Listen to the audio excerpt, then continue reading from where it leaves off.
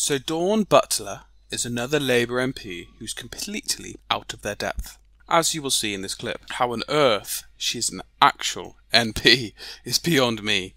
She doesn't even understand the question she's asking at all. It's ridiculous. All right. Dawn Butler, then Graham Stringer.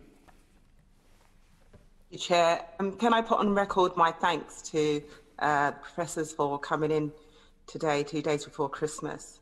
Can I just ask a question, first of all, on references to the old virus versus the new variant? In the beginning, when we discovered the virus in the UK, there were 2 different variants, one from Europe and I think the other one from the US. When we now talk about the new variant versus the old variant, what is the old variant? I'm not sure if which professor's best to answer this, actually. Perhaps Professor Horby as chair of the group? Yeah, I can start and say that it's very complicated because, virtually, even when you're infected with a virus, you're not actually infected with one pure strain, you're infected with a population of viruses. So even in one individual, when you sequence a virus, you're actually sequencing the dominant strain.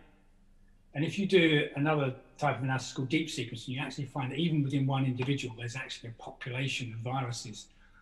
So how you define, what virus A from virus B really depends on how deep you want to go into the genome. And it does get very complex. Professor Buckley, do we know yet the markers associated with long COVID? No, I don't. Do you mean genetic markers or clinical? Long COVID is a consequence in some individuals of having been infected by this virus. There isn't any evidence that that's due to infection with a different variant of the virus. I think it's much more likely to be due to a difference in the host response that an individual mounts, which could be genetic or otherwise. Brilliant, thank you. And my last question, Professor Horby, you talked about, we talked a little bit about egging up, bigging up the new variant sort of thing. If we had cancelled Christmas in the beginning of December, would we have needed a tier 4?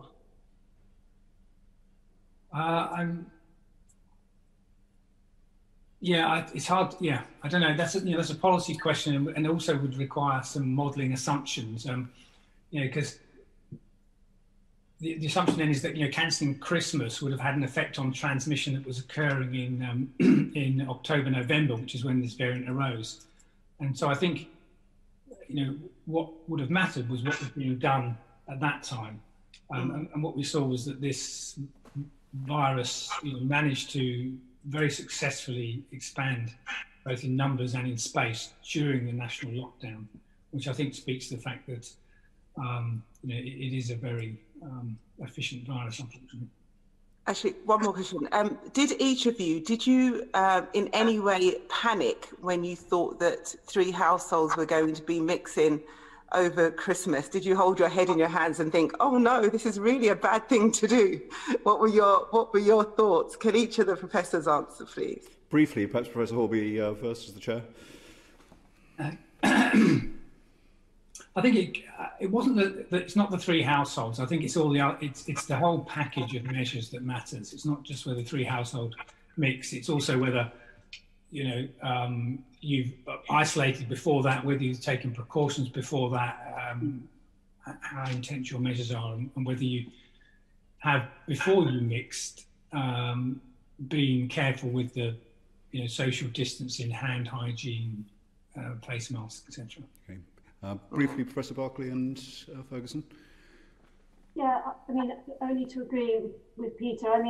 The idea of 3 in itself is not the problem, but whether or not it was 3 on one day and then a different 2 on the next is the issue, and whether or not people were really understanding the logic behind the 3, I think is a question.